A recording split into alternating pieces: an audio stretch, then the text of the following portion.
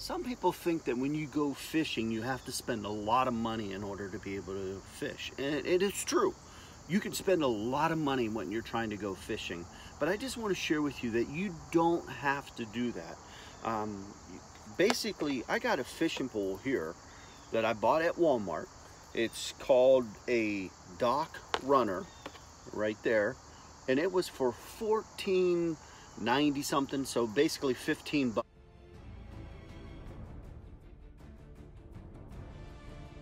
To buy this pool, and yet this pool can do and accomplish almost anything that I would want or need it to do in any kind of basically what I would call freshwater fishing.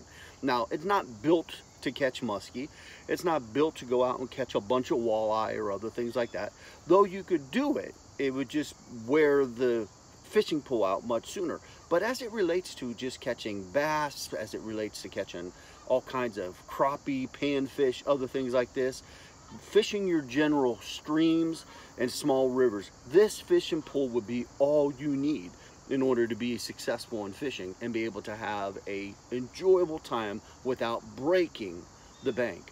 And then with that other $5, there are lures that you can buy that are under $5 that would be very simple for you to do, and would give you the needed supplies that you need, because some things don't have to be pricey in order for them to work very well. So like I share with you, Caney bass stopper.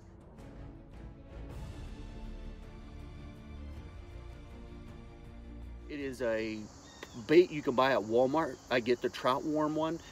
It only costs roughly around maybe $2.50 to purchase one of those, and that will catch you at least 15 to 20 fish in one fishing outing, unless you get a pike or muskie or other kind of thing that can strip it sooner. But if it's just regular fish wear from bass, crappie, panfish, stuff like that, you will have no problem with that bait catching for you at least 15 to 20 fish before you have to replace it.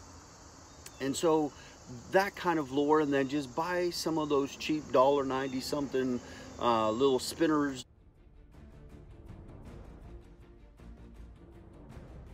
or whatever, and you will be able to load up a creek and catch a ton of fish when you do so. So don't let the fear of what fishing costs could be keep you from going out and fishing.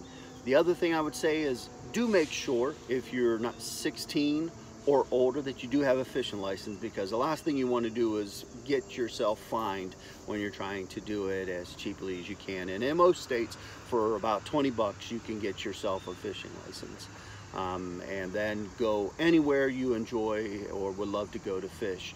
So just keep that in mind. This is your friend, Rob Bassmaster. Take care.